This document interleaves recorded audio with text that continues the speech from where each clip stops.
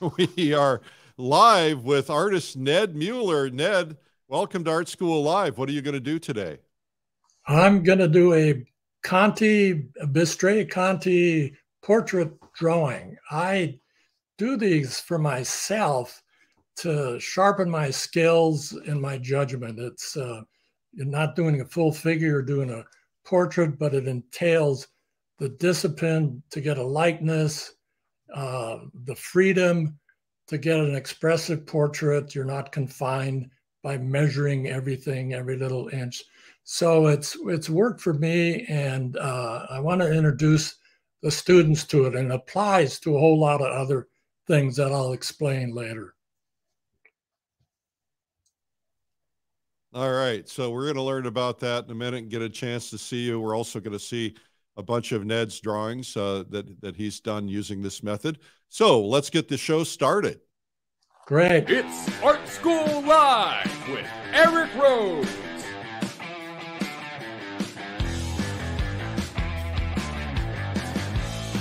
Now, here's your host, Eric Rhodes.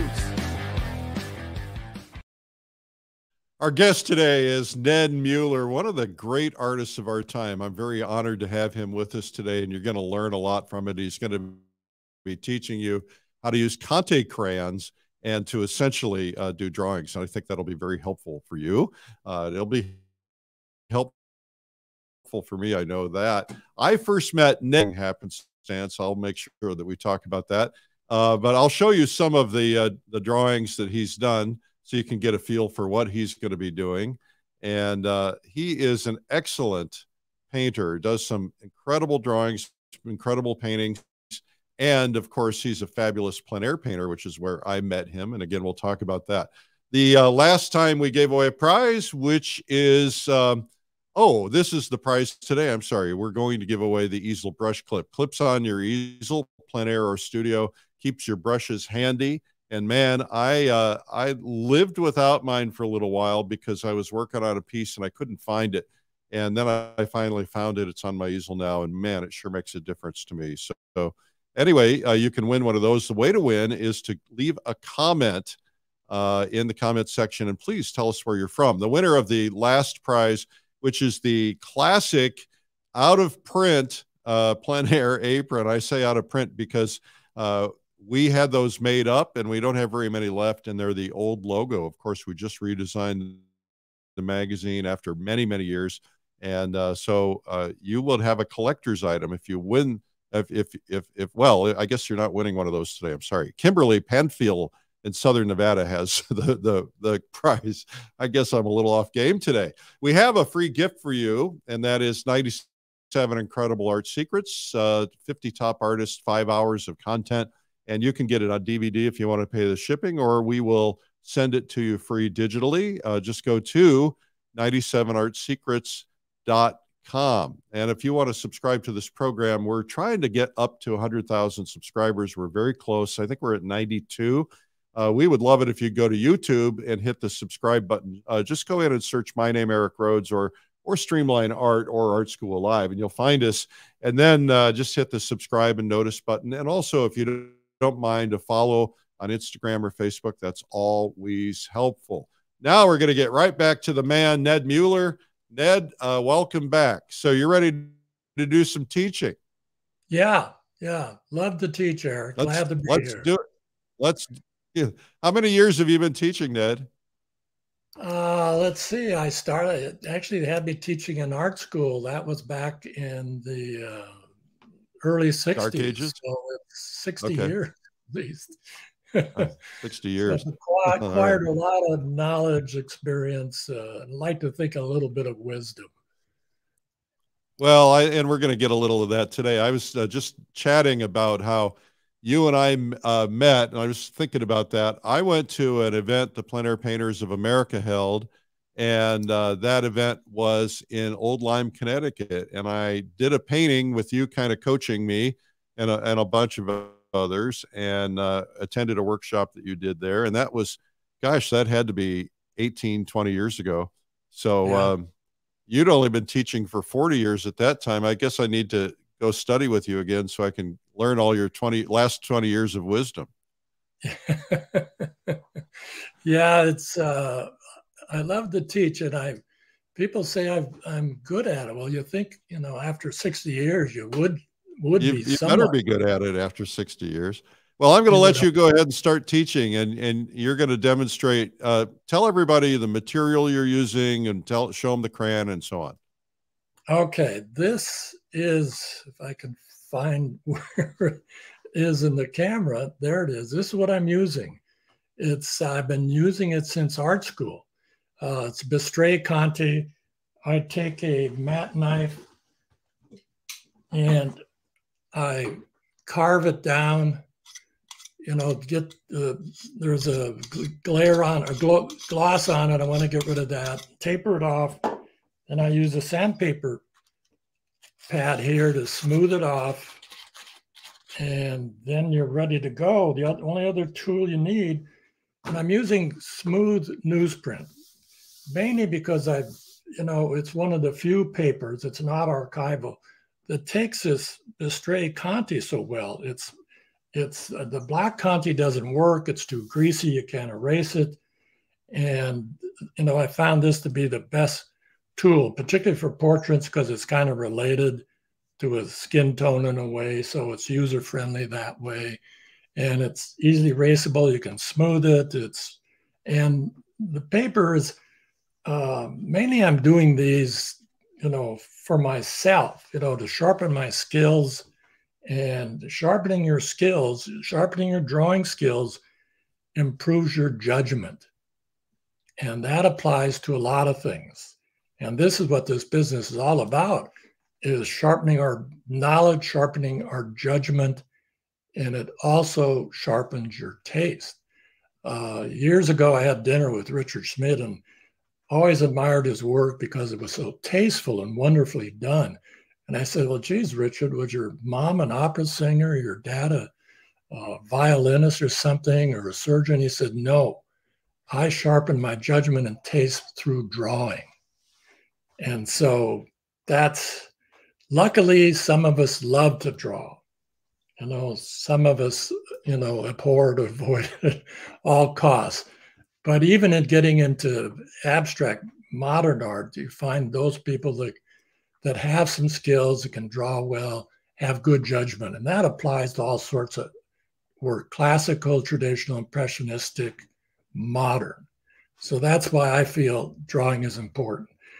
Anyways, I'll get started with this and doing a portrait of this Chinese gentleman that took a painting trip and did a workshop in China some years ago. And it's a good example because it's strong light and shadow. Now I just kind of get a tone down the paper, just get it down, it's, mess it up a little bit. And one important thing, people always say, oh, how do I loosen up? Well, see, I'm just holding the Conti like this, and I'm drawing from my shoulder. What happens is people get up here like this, and they're drawing piece by piece, and then things fall apart. Because if you're drawing from your shoulder, I'm arm's length away from my drawing or painting or whatever already. So I got a little distance. So I'm going to just get a general shape of that head. And the more you do this, the more you're going to get more accurate, the first time you do this.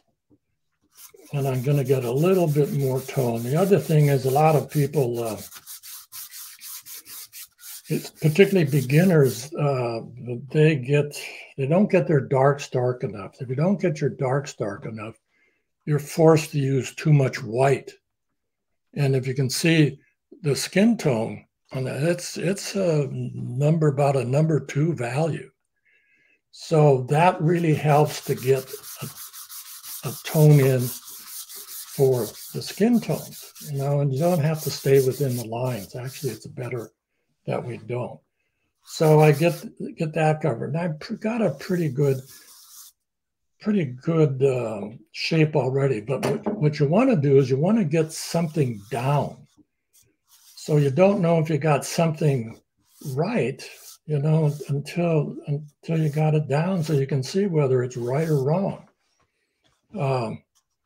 So do that loosely and freely. This, I want to get the hat on him. That hat is important. It explains the shape of that forehead and the top of his head. And so, see, I'm just loosely. I'm not concerned about every little thing. I'm just looking for the big rhythm and movement in the hat, you know, even in the head. Proportion-wise,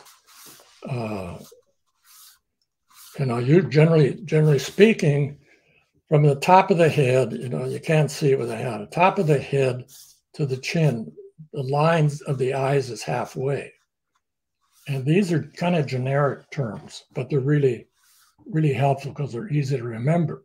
So from the line of the eyes to the chin is the line of the nose.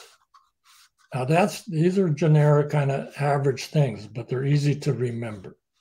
And then from the line of the nose to the chin is the line of the mouth.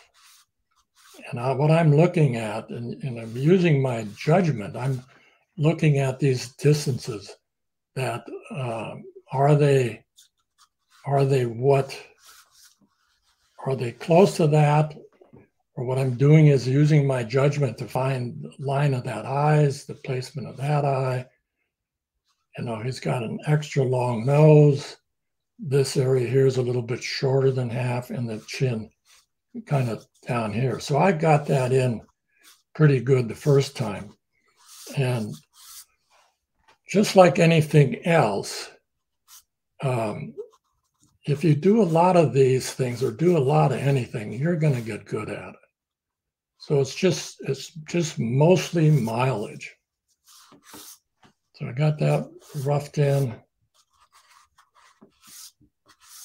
Get a little bit. I'm also trying to not just make a portrait, but to kind of compose it so it's a little more interesting and putting darks and lights in certain areas. So it's just not a plain old portrait.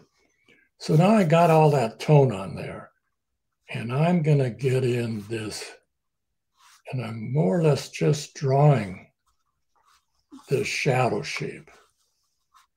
And what I'm going to do is I'm working from large to small. And if you get the shadow shape right on a portrait, you're going to get a likeness. That theory kind of being if you saw one of your friends, you know, down the block, and you couldn't see any details, but all you could see, even on an overcast day, you could see the darks and lights of their face, and you knew it was them because of that. It's the same kind of theory in portraits. Those big shadow shapes are important because they are totally related to that face. And this is the time too to make a judgment, adjustments and changes as we go along.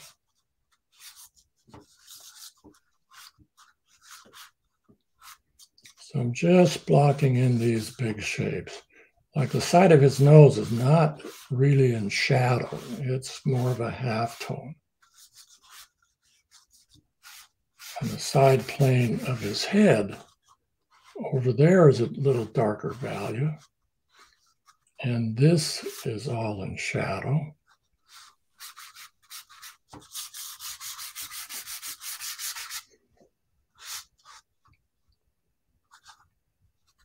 Sometimes you just have to stop to check and double check things.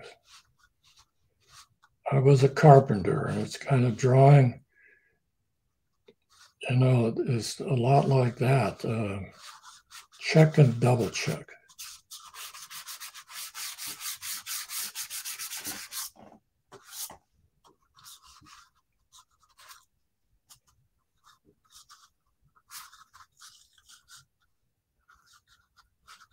Check where his eyebrows are, how far up his forehead. So I got to move that hat up a little bit.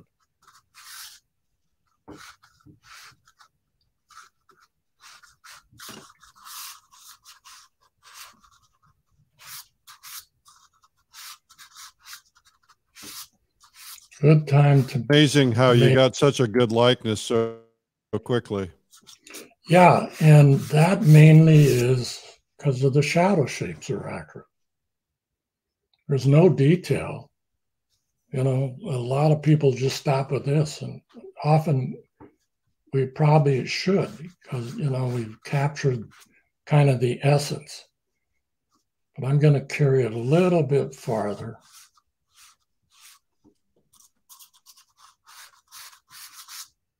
Get a little bit of tone. The other thing is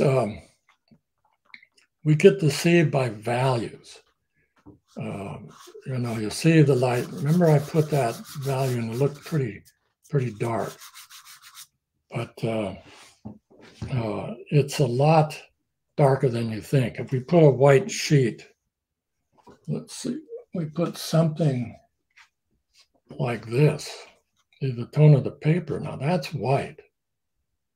You know, not even in the picture, that highlight on his nose is just about what we have on this sheet here. And so we need to be able to orchestrate all that. Okay, so I'm going to go back in now and get a little bit more darkness in here. I kind of got an overall value. Also, time to, you know, good time to work on a few edges. And the hat is nice because it defines the shape of the head, or at least the upper shape, you know, or even a collar. A collar here shows that the neck is round. You get that to go behind him.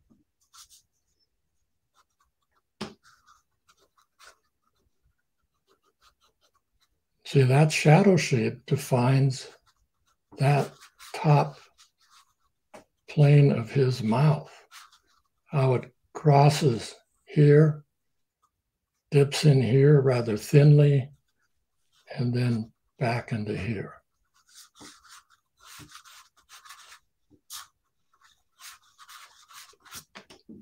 The other thing too, with experience, I encourage people to try different papers, different things. Everybody's different in what works for them.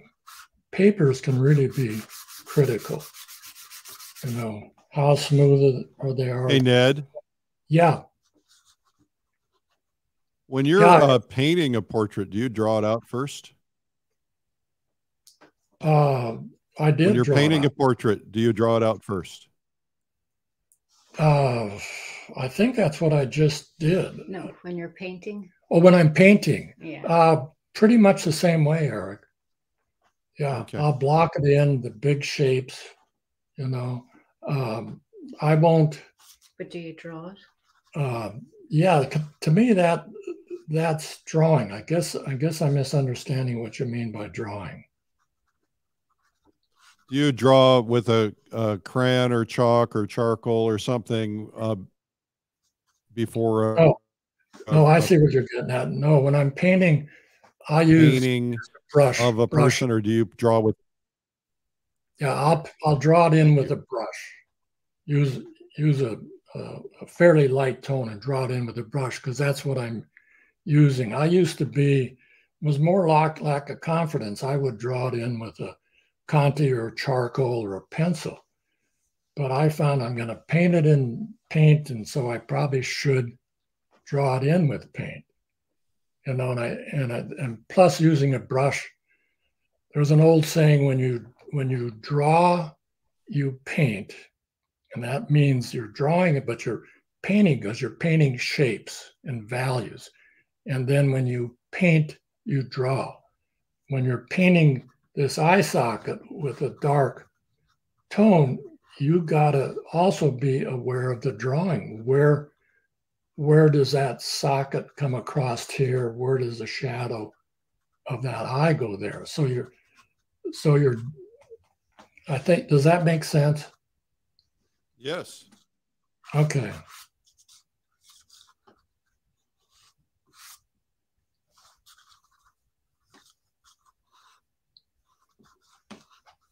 And see, there's sharp edges and soft edges. And all those add up. But see, I'm not looking for detail. I'm looking more for shapes, kind of also, thinking of muscles and particularly planes of the head. Our light is coming from up above and over here. So you can remember that. So any plane, like that forehead's pretty light, is turned up to the light. Any plane turned away, like underneath the cheek here, has gone darker. The other thing is, I'm going to get that nose a little bit darker. This side of the head, that is turned away, so it looks, often it'll look lighter than this side because it's surrounded by dark. So that's something we have to be aware of. So, and working from the photo throws things off. So when I'm working from I've worked from life, for 60 years. And as an illustrator, I was also trained how to use a photo. So, I'm doing another class and workshops that cover a lot of that, but it's important to get all these values orchestrated. We can see it right now as, because I took the time to get these values a little more accurate. Nothing's ever going to be perfect. And far as to backgrounds, people are always asking about backgrounds. So a general rule is that what I'll use is just, I'll get a little dark up here.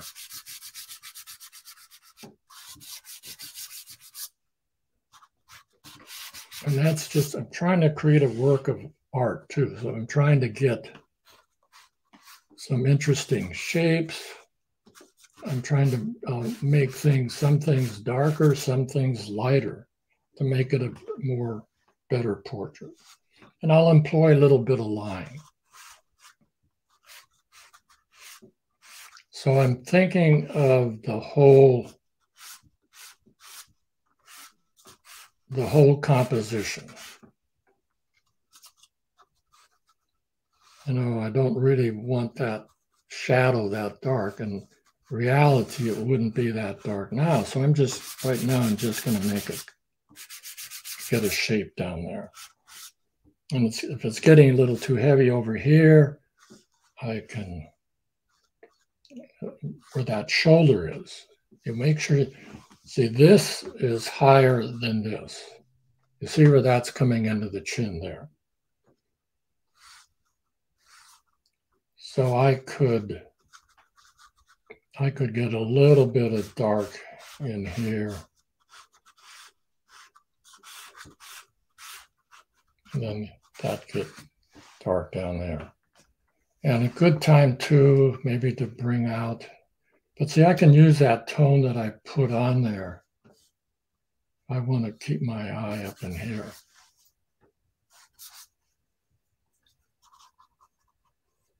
And I don't want my eye to get over here. And the other thing with ears.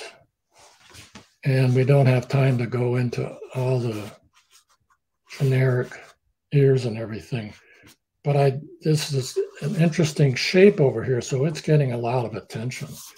So all I have to do is put a little bit of tone on that.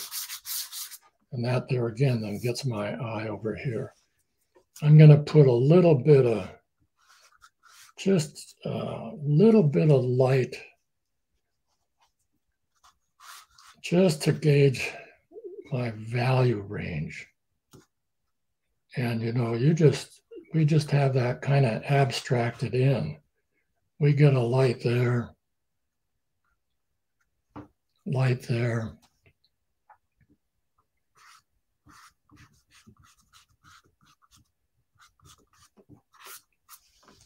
And it really starts.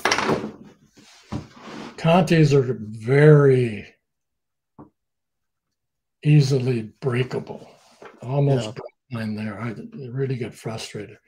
So you just get a few highlights like that, and it kind of becomes magical. But it becomes magical because we got the other big things right. Hey, Ned. Yeah, Eric. Somebody commented that your work looks a lot like Nikolai Feshin. I think you have a passion for Russian painting. And didn't you study under a Russian for a while? Yeah, I did. Sergei Bongard. It's Wow. coincidence. You know me too well, Eric. And I was just about ready to mention him. One thing he would say, which is one of my favorite saying, is don't paint the flea before you've painted the dog. And I think that's a great comment. But yeah, he was a great colorist. I mean, all the Russians, they got such great training. Yeah. And I was lucky to get great training. I went to the Art Center School in Los Angeles, and all those teachers were working professionals. So they kind of knew what we needed to learn. And even with that, you know, I look back, I wish I would have paid more attention to some of the instructors I had.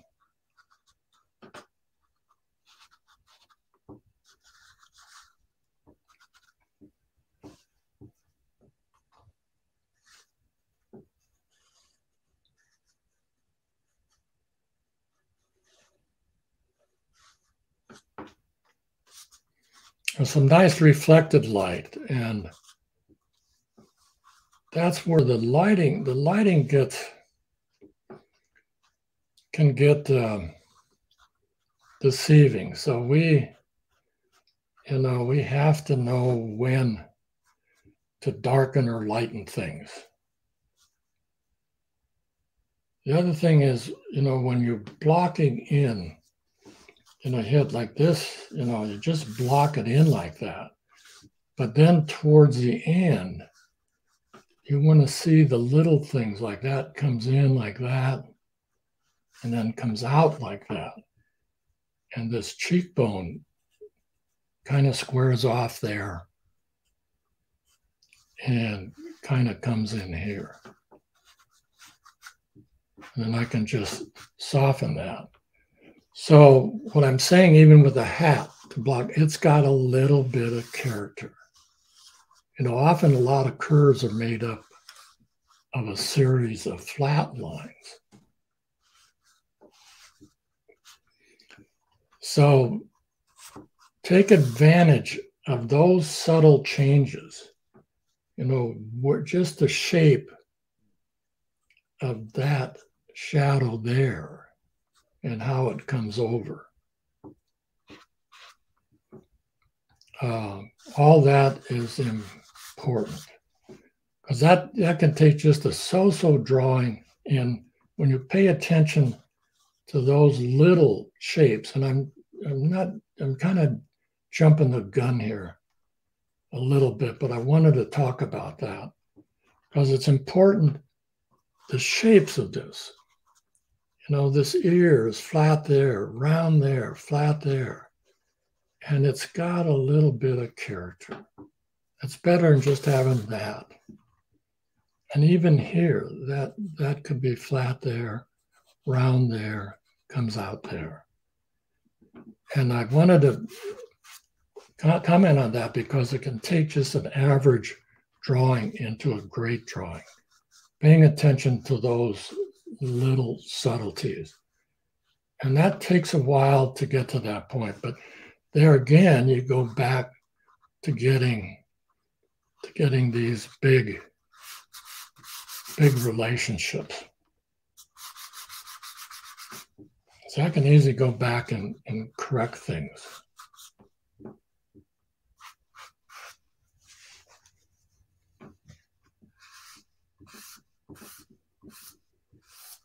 Don't be afraid to take out big areas with flat side of your eraser. I got to put a new eraser out. This was the old one. I mean, that gets pretty grimy. So I did that just for you, Eric. Oh, thank you. Thank you so much. Oh, Eric, you owe me a dinner or something. I'd happily buy you a dinner, Ned. You're safe because we hardly ever see each other anymore. I know. Well, I might just show up in Seattle. Okay, I invited you last time. I know. Well, we've been in lockdown. Oh, yeah. Well, we're one of the less. Hardly anybody's wearing a mask anymore because of my autoimmune disease. I have to. But yeah, we would go to Wyoming, Montana a few months ago, and nobody had a mask. But everybody here was wearing a mask. And so we're one of the least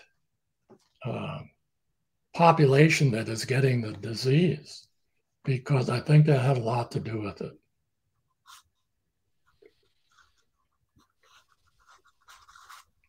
Well, I'll have to get out there. I just don't know when. Yeah, we're getting some beautiful. Today it's supposed to get up to over 90. Oh, lovely. It's been that hot here in the Adirondacks. Yeah, that's pretty hot here. And the climate change. Last 7 years, we've been getting better summers in California. So you're not getting as much rain? Yeah, a couple of years ago, we went 90 straight days without rain, and that's unheard of. Well, maybe I'll bring my motorhome out. Oh, that's right. You told me you got one last time. I haven't hardly used it, but I'm anxious to. I just can't get any time off. The demands of these shows. I'm trying to figure out how I can get a satellite connection in the RV so I can do the show from the RV. Oh, wow, that's great. Because what you're doing with these is wonderful, Eric. And offering these free, I think, is really, really great. Because, so many people just can't afford art school, at the high expenses. Well, and the wonderful thing is that a lot of people have picked up drawing and painting who never thought they could because they got the confidence from watching. Yeah. And then if they want to take it further, we have, of course, hundreds of videos and workshops online so people can take it further if they want to. Yeah. All professionally produced, unlike these. So I think, Ned, I'll take a quick break and then I'll come right back to you. Sound like a plan? It sure does. Don't leave me alone long, Eric. Well, you probably wouldn't hurt to step away anyway. All right, we'll be right back. Our guest today is Ned Mueller, and a legend. What a wonderful guy he is, too. So I just want to touch base on a couple of things. If you've just tuned in, if you want a free video for you, we have samples of some of the hundreds of art instruction videos that we've produced. And go to 97artsecrets.com. You can get a streaming version for free, or you can get the DVD if you pay the postage. It's got 5 hours, 50 artists. It's really, really wonderful. We produce professionally high-level videos. What you see here are mostly done with artists' cell phones and not necessarily professional lighting or sound. It's a whole lot different. When we're in the studio and the sound stage, we have, excellent videographers. We use the same cameras they use in Hollywood, and same lights, producers, etc. It's a whole lot different. So check out our high quality our art instruction courses at painttube.tv, and you can watch them, by the way, on your app. You can watch them on Roku, Apple TV, etc., so you can get the big screen experience. I want to mention to you that we have coming up in November, we have Realism Live, which is a 4-day conference on realism, and it covers all kinds of realism, and we have a lot of different subjects and faculty that are covered. So the beginner's day is on the 19th, and then everything else is the 10th through the 12th. And I'm just going to go through some of the instructors. The great, probably the finest landscape painter in America. I think everybody would agree with that. Clyde Aspavig. What a great get, and the chance to learn from him. We have Michelle Dunaway. I was chatting with Michelle by Instagram this morning. We're very excited about having her. Lisa Egley, fabulous landscape painter. The great Daniel Graves, founder of the Florence Academy. What a wonderful opportunity to learn. Alex Kelly. Now, I don't know if he's going to do florals. We have Michael Mentler, fabulous draftsman.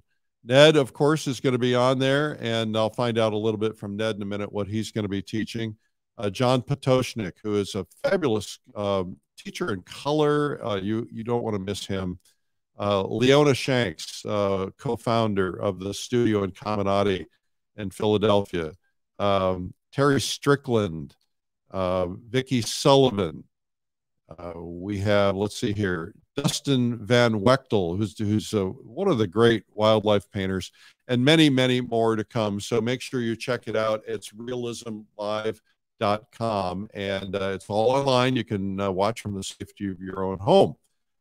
Reminder, you can subscribe to this on YouTube at just search Streamline Art or Art School Live, or my name, Eric Rhodes. And be sure to follow me too, please, on Facebook and Instagram. That's helpful. Now we're back to Ned. I see Ned is still drawing. Ned, take it away.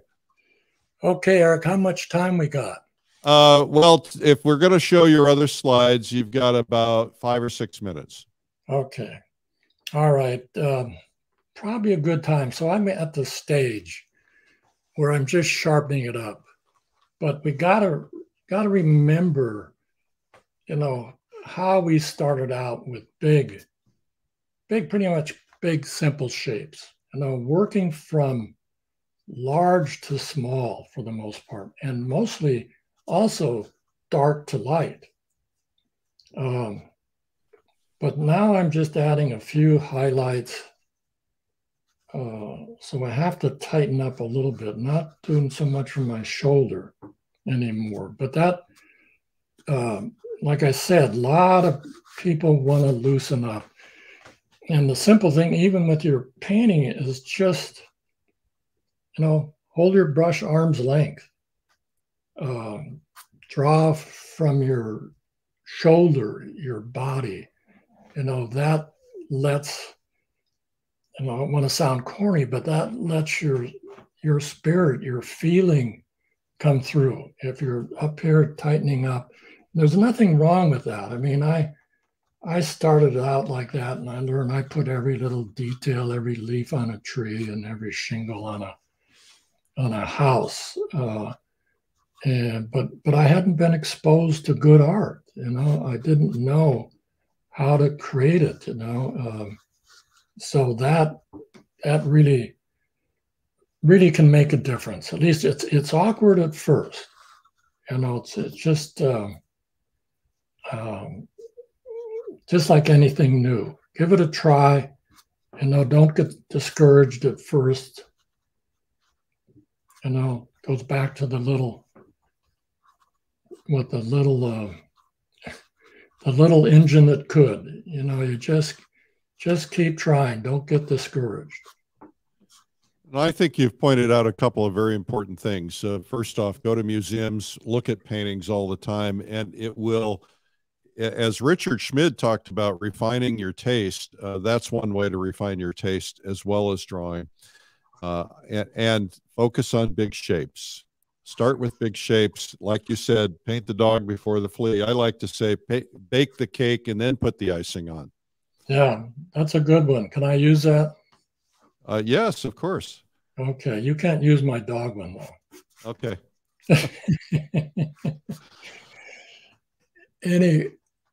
Anyways, that's, I'm trying to think of what else I can say. You know, I talked about, you know, using a little bit of line. They're again trying to make this kind of a work of art, you know, where I put lights and darks, you know, put some reflected light. How to be careful reflected light. It always looks lighter than what it should be. So I'll take it out with a eraser, then rub it in so it doesn't become too destructive or too distracting, sorry. Actually, both.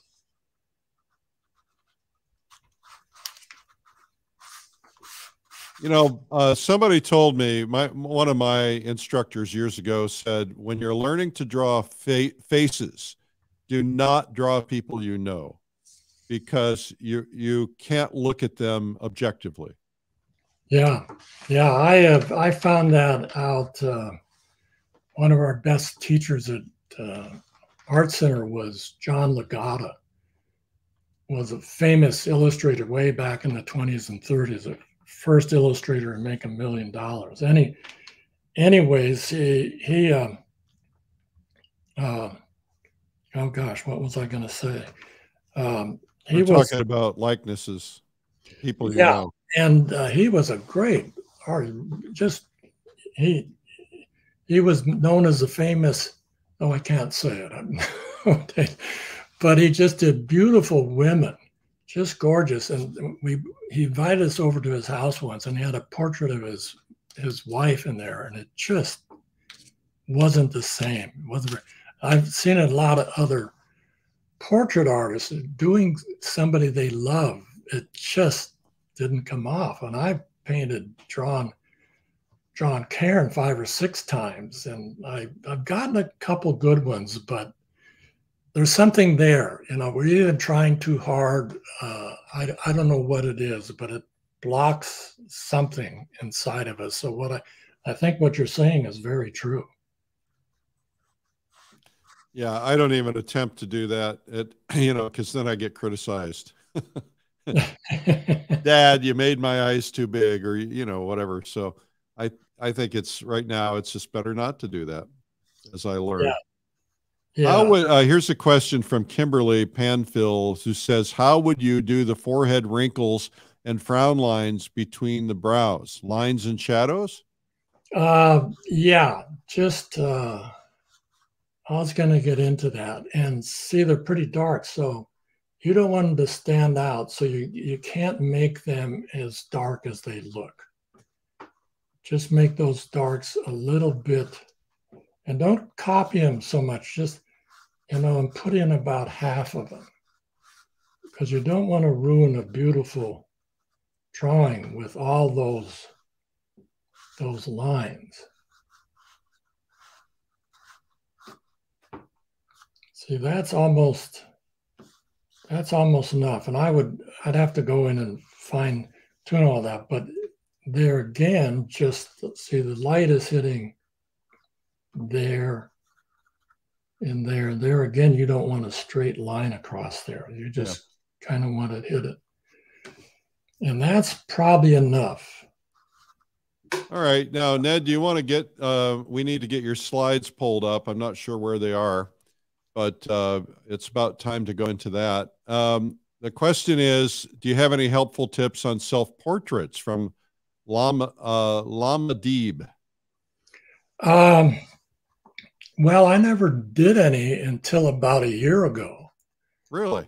Yeah. You know, I just never did any. I probably the only well, I don't consider myself a portrait artist. I'm an artist that does portraits and landscapes and figures, but no, I don't know what to say about that. One I did that turned out the best, actually, Karen had started it. And she was more trained in fine arts and stuff. So I just went in and kind of finished it up, and I don't even know if we have it in the slideshow, but it turned out to be one of my better, not just a portrait of me, but one of my better portraits. Well, can you ask her to pull up the slideshow? Because I'm not seeing it yet. Okay. We like your studio. It looks really messy. It's an organized mess, we like to call it.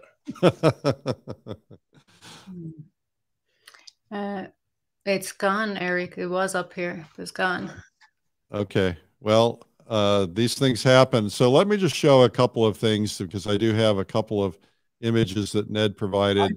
Eric, I can hold some up. Oh, yeah, good. That's even better. Okay, here's what this style and technique is. There's like a value study for a boat painting. Same technique using the Bistray Conti, just orchestrating the darks and lights. No, you would use that for a studio painting, to work out all the things you want to work out. Yeah. The value studies are important.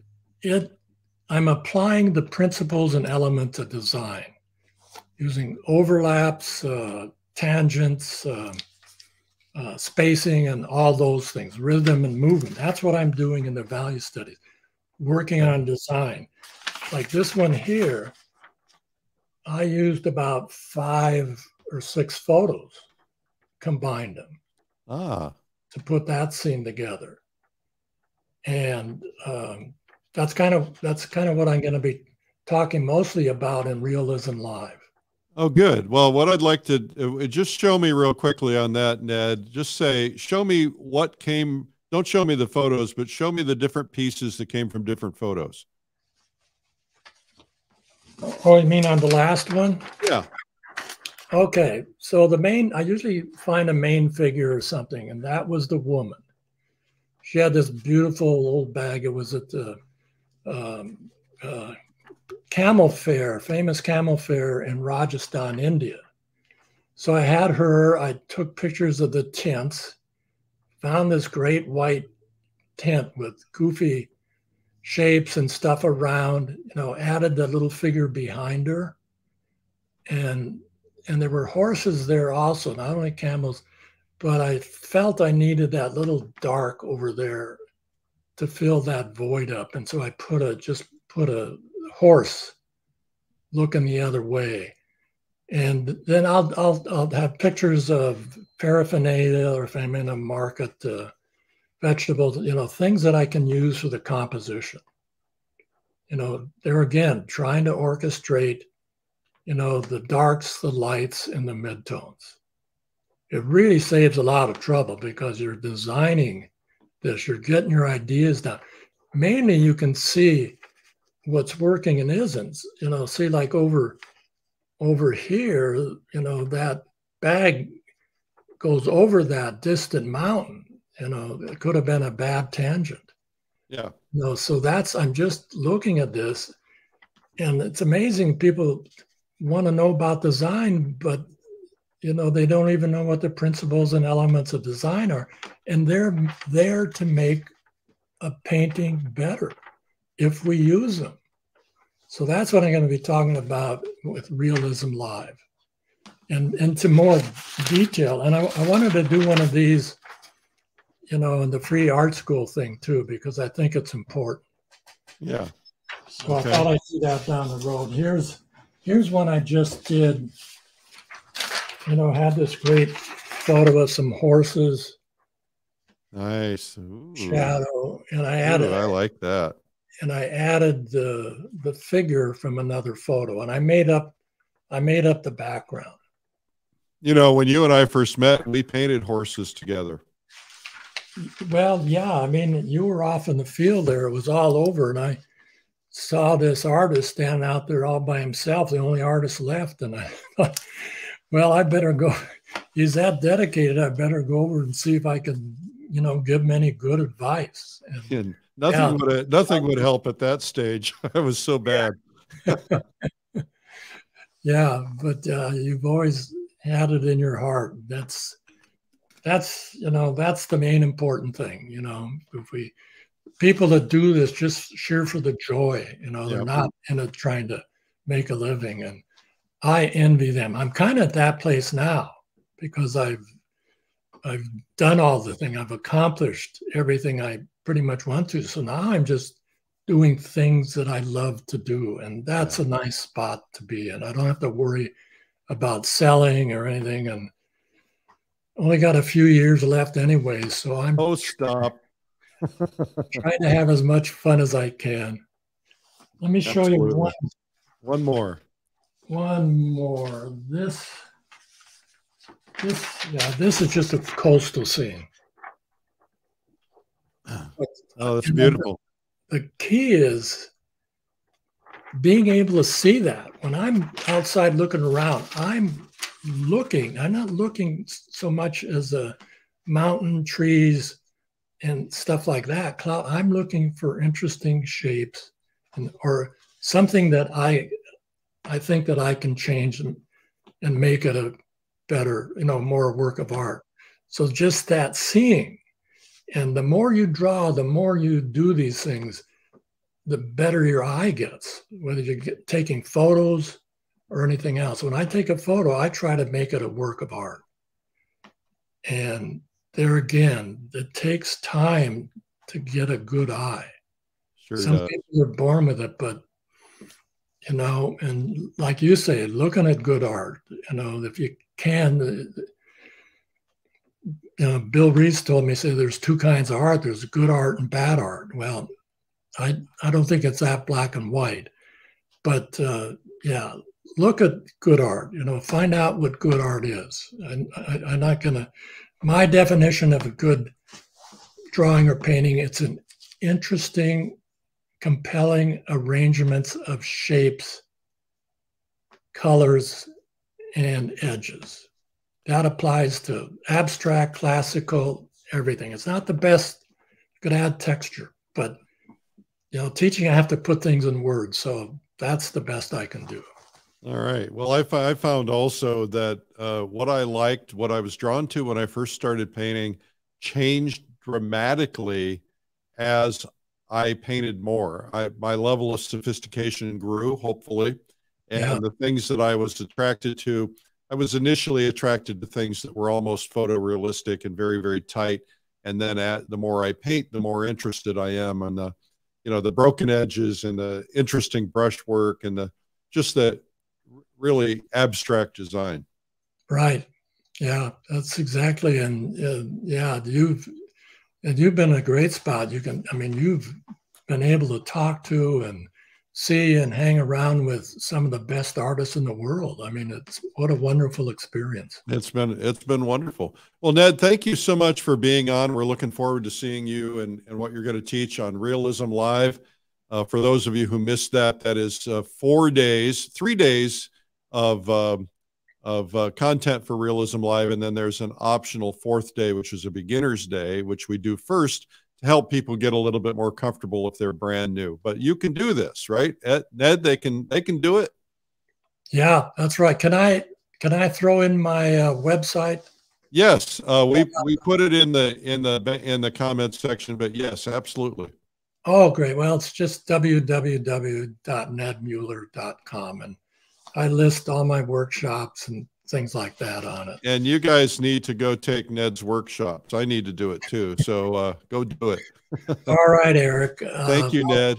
Yeah. Thanks so much for having me on. It's been a pleasure. All right. God bless you, man. All right. Our guest today, Ned Mueller. What a joy to see Conti painting, drawing, and it's something I'm going to do more of. He's convinced me. Every time I think I've seen everything on this show, something new pops up and it's like, oh, that's a good idea. I should be doing that. So maybe you should too. We can learn and grow together. Well, I wanted to mention one other thing to you. We mentioned Realism Live, which is coming up in November. A week from today, I'm going to get on an airplane. I'm here in the Adirondacks in upstate New York. I'm going to go fly back to our soundstage in Austin, Texas, where we're hosting our Pastel Live. We've got a huge number of people, and we want you to join us for that. It's really terrific. Even if you're not a pastel painter, you will get so much out of it. You will learn and inform yourself in ways you hadn't thought of. We've got an incredible lineup of terrific, some of the top pastel artists in the world, and it's the 18th through 20th. The price goes up on the 14th, which is Sunday, and we have to raise the price at the last minute because of, well, a lot of technical things, but just know that you can still get your tickets if you sign up soon. So go to pastellive.com. A reminder to subscribe to this at YouTube. Just go to Streamline Art or Art School Live, and you'll find us there. And please hit the subscribe button and also follow on Instagram and Facebook. I'm Eric Rhodes, publisher of the brand new design of Plein Air Magazine. We're very excited about that. It came out really nice. It took a couple of years. And wow, Kelly Kane led the charge on that, our editor, and she just did a great job with our design team. And new logo, new look, fresh, graphic, very graphic heavy. It's really beautiful. And if you don't have a subscription to it, just go to pleinairmagazine.com, get one. You will not regret it. It's I love it. I'm just very excited about it. Also, Fine Art Connoisseur magazine, which we redesigned a couple of years ago. So anyway, we love having you here. Keep joining us. If you're here for the first time, thank you for being here. Go and get that free gift at 97artsecrets.com. Thanks for watching. I'm Eric Rhodes, publisher of, I already said that. I don't need to say it. It's just a habit. Take care. Bye-bye.